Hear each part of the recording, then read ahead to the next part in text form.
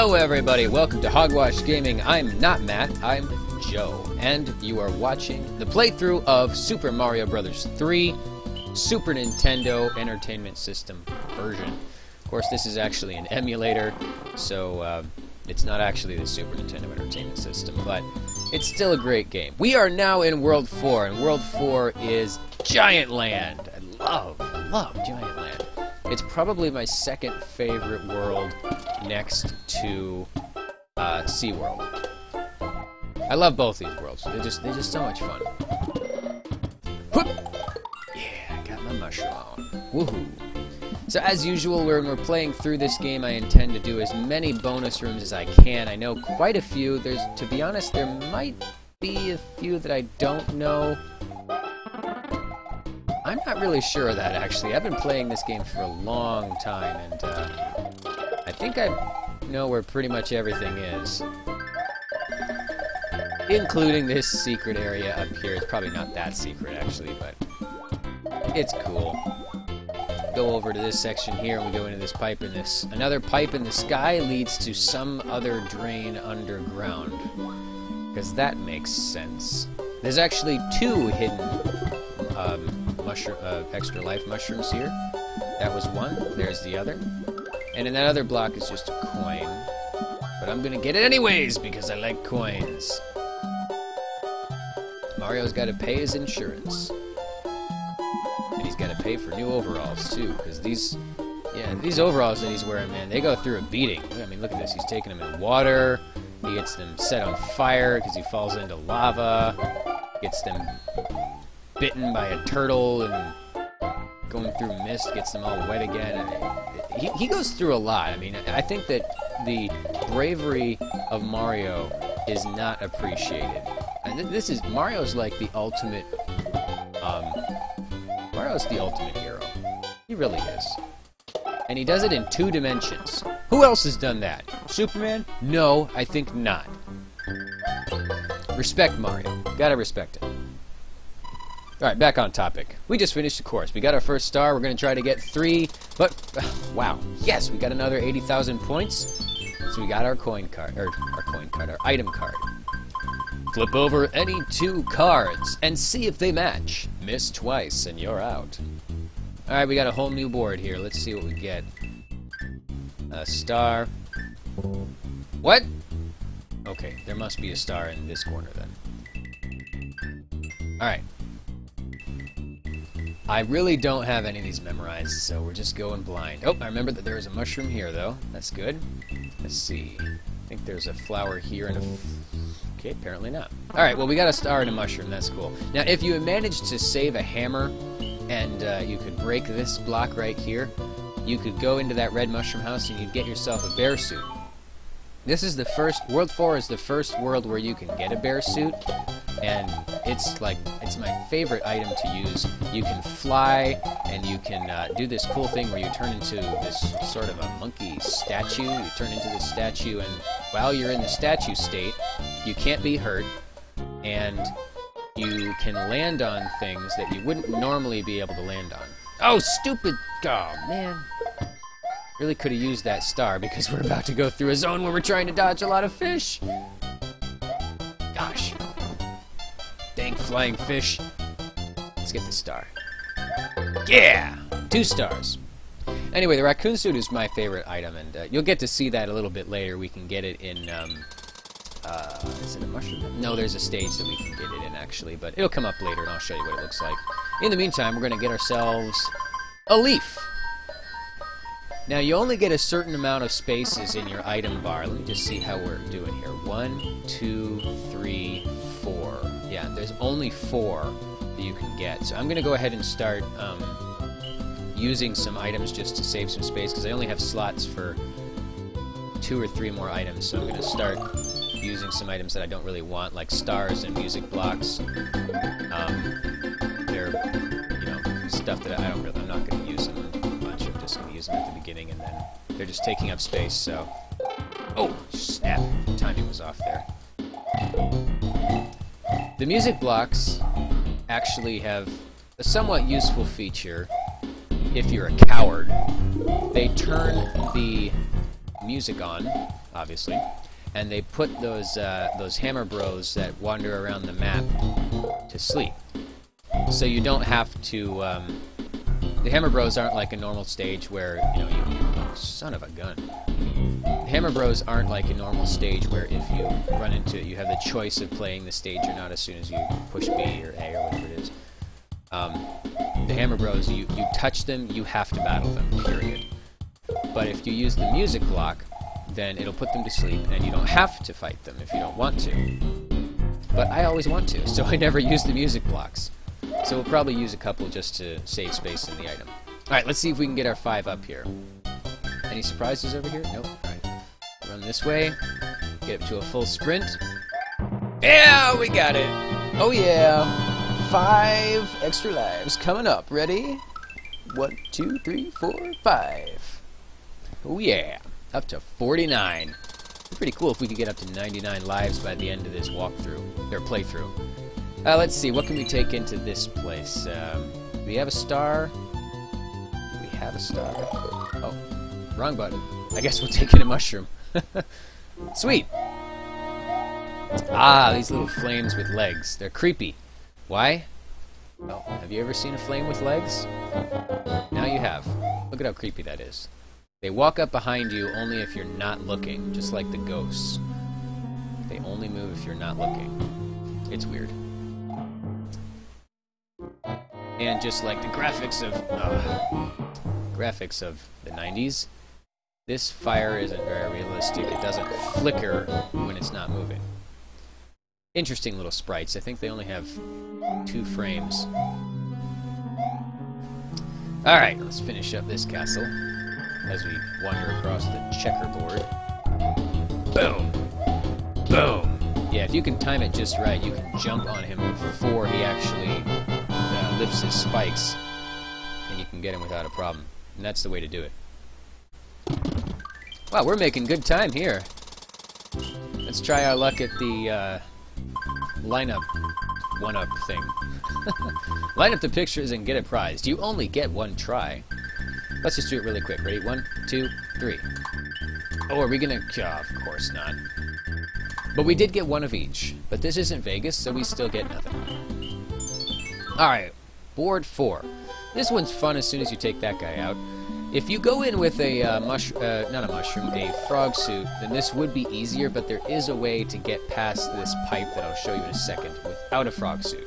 If you remember from the last world, you need a frog suit to be able to swim through those air bubbles. And you do, but if you get the angle just right in this level, you can still reach the bonus room without a frog suit, and I can do it. Just a little tricky. You gotta get the right trajectory and the right angle. That wasn't it. Hang on, wait for it. Almost. Hang on, we'll get it. It's fun because there's a whole bunch of coins down there as soon as you can get in. There we go, perfect. And you get into this little air pocket over here, which is great because Mario's gonna drown otherwise. Not really. He can just breathe forever. He also has an interest in investing in silver. I think that's why all these coins are the color that they are. Because the stock market of the Mushroom Kingdom just sucks. And Mario's put all his stock into Princess Toadstool's security firm, which, as everyone knows, does a terrible job because that's how she keeps getting kidnapped. So, that's why he decided to invest in some silver. And I think that's why those coins are actually the color that they are. That makes sense, right? Of course it does. You know what else makes sense? Fireballs underwater. Alright, here we go. Past the giant coral, past the giant blocks, dodging the spiky balls. There's really nothing down there of interest, so you might as well just swim up at the top of the surface and see what's going on up here. Yeah, the most exciting part of that stage is actually the coins, because everything else you just swim through. It's pretty easy. Alright, a flower? Huh. Well, maybe we'll get lucky and we'll get a flower 3 times in a row. Then again, maybe not. Pick a box. Its contents will help you on your way.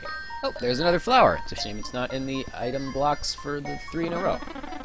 Okay, so here's an example of the Hammer Bros. In this world, apparently there's 3. I'm going to go ahead and show you what the music block does. See that? They're all asleep. Aww. And I can just slip right past them. They'll wake up eventually. Okay. Is this the board I'm thinking it is? If it is, this is a stage where I can actually choose whether or not I want the enemies to be big or small. I guess we'll find out in just a second if this is that board or not. I'm not sure it is. Nope. Oh, this is... Oh, yeah, this is the stage where I can get the bear suit. Awesome. Again, 6-year-old vocabulary. Probably wrong. I don't think the suit is actually a bear. I think it's a raccoon, because if you beat a castle while still wearing the raccoon suit, or bear suit as I'm going to call it, he says, "Thank you, kind raccoon." So it probably is a raccoon suit. This is it. What do you think? Am I a raccoon? Am I a raccoon, or am I a statue? I love turning into the statue. While you're the statue, you're invincible, as I said, and you can jump on things you wouldn't normally jump on. It is just a fantastic suit to have. I'll show you how it works here. Watch this. Get down here, and poof! It only lasts for a limited amount of time, but that limited amount of time is lots of fun. But it's very easy to lose this suit, so you gotta be careful.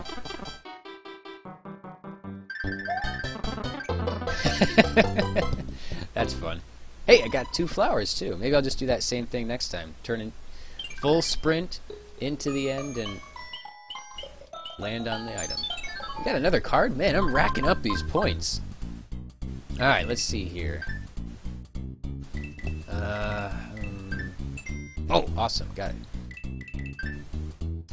Is there one here? Nope. Okay. Let's see. Oh, okay. Well, we know where the other 20 coin is. Let's see. Star. Where was another star? Not there. Oh, well. Oh, they're awake. Alright. So I'm going to take in a star for this one. But in Giant World, these guys are actually more dangerous because, well, they're giant. And as you can see, I'll show you in a second, when they jump, see how he's bouncing like that? Mario's bouncing up and down. You can't move while that's happening. Oh! I hope you guys appreciate that. I was just demonstrating how dangerous these guys were. And I lost my suit and everything. Thanks a lot! But anyways, as you see, when they hit the ground, you'll get stuck for a moment. That's what a thumper does. So you got to be really careful, and you should probably take in something like spitting or something. Or every time he jumps, I'll demonstrate. Oh, no, I won't. Every time he jumps, if you just jump at the same time, he won't hit you, because if you're not touching the ground, then you can't get affected by the ground pound. That's the logic here. But let's just take these guys out. I can throw a fireball at him. There, done. No problem. Alright. So all 3 of those guys are taken out, but we did lose our bear suit. Crying shame. Okay, this must be the stage where I can choose if everyone's going to be giant or not. It's actually a lot of fun to do. Just with these magic doors right here. Walk in here, everyone's tiny. Walk in here, everyone's big. Now, I'm going to let myself get hurt just so I can show you something. Okay, so if you find yourself in this situation, you're like, oh no, I am small. I want a feather back. I want to have as much protection as I can get. Well, this item block right here, you can get a mushroom, and poof. But if you want a feather, all you have to do is go back to the store, go into Little Land, and there's the block again. But in Little Land, it'll only be a coin. If you turn it to Giant Land, by going through the door again, the block will be back, and you can get yourself a feather. So there's basically an unlimited amount of items in that one section there, should you need it. Useful tip. You're welcome.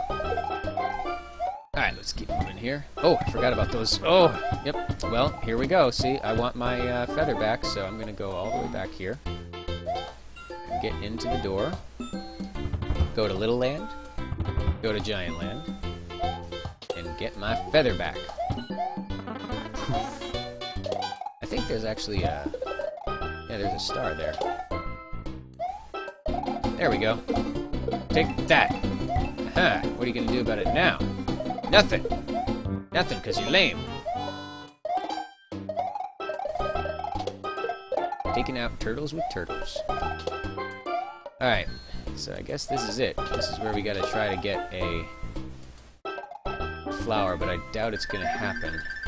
Nope, we got a star. Of course we got a star. Oh well, that's alright. 51 lives. Halfway to 100. You know, if 51 times 2 was 100.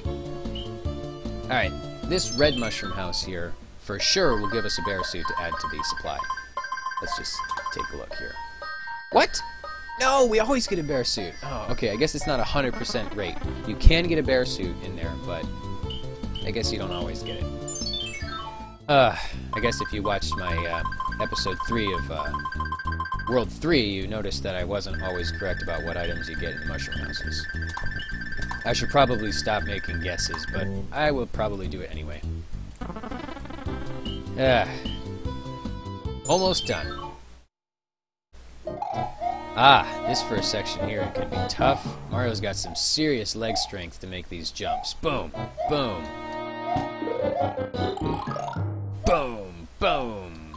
And that's a tense jump, but he makes it effortlessly. Alright, check this out right here. I'm gonna bounce off of that dude.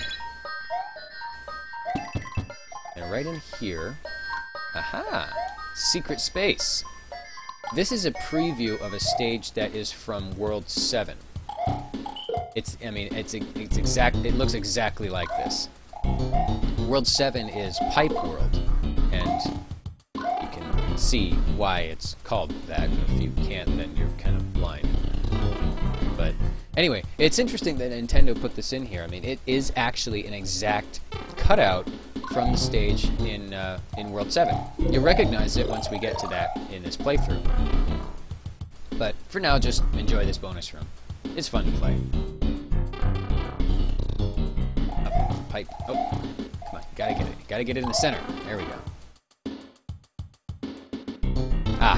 Little boxes with the light bulbs instead of an arrow change every time you jump on them. Change directions. So you gotta be careful when you jump to avoid something, because you're also gonna change the direction that you're floating in. Oh, another fun thing about this stage, about World 7, is you can do this. Whee! Whee!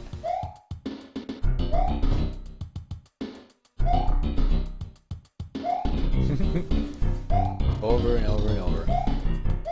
Okay, if that amuses you, you can stay there as long as you want, as long as your time doesn't run out.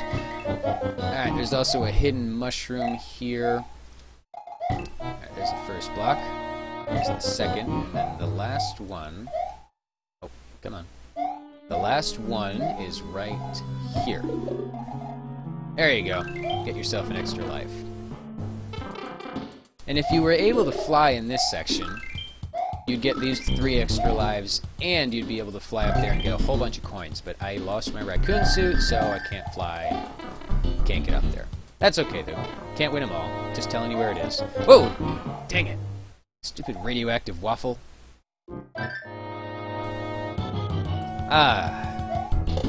Taking you out. Oh, shoot. Oh, shoot. Oh, shoot. Man, if you let him move too fast, he can get really difficult. Alright. Da, da, da, da. Alright, we've made it to the end of World 4. And this time I saved my game correctly. In fact, I'm just going to do this. There. Here we go. Going in as a flea. The king is... Oh, it's terrible. The king has been transformed into a gorilla. Where did they think of that?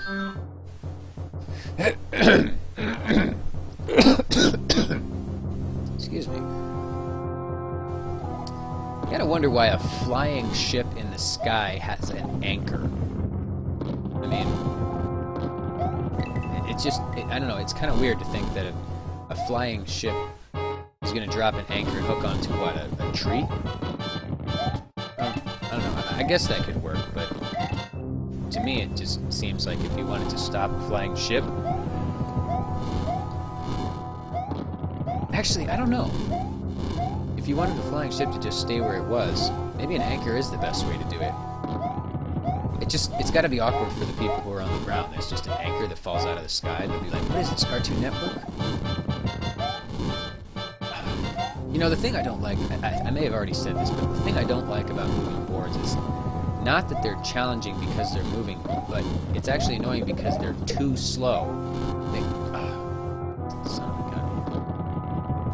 I could actually be moving faster than this board is taking me. And it's just frustrating because I want to move ahead in the stage, but I have to wait for the board to catch up. Like that mushroom. I would have got that mushroom. Whoa! Just toasted my nose. Did you see that? I'm surprised Mario still got his mustache on there. Real life, that would have been singed right off. Wait for it, wait for it, wait for it. Big jump time. Jump! Oh, I didn't make it. Shoot. Now I have to brave the flames of death up here. Wait for it. Timing is everything here. Timing is everything. Now. Okay, awesome. I believe there's an item block over here. Yep, there is. Okay, so I want to be careful because this is a ship where you can fall off the edge. There we go. So if I wanted to jump off the edge for whatever reason, I could. I'm not going to, but I could. This guy's weird. Is that his hair on top, or is that an orange glove that he just likes to wear as a hat? Freak. Gotcha. He didn't get to spit one bubble, did he? Okay, we gotta carry on the 6-year-old tradition and scream all the way through until we land. Ready? Do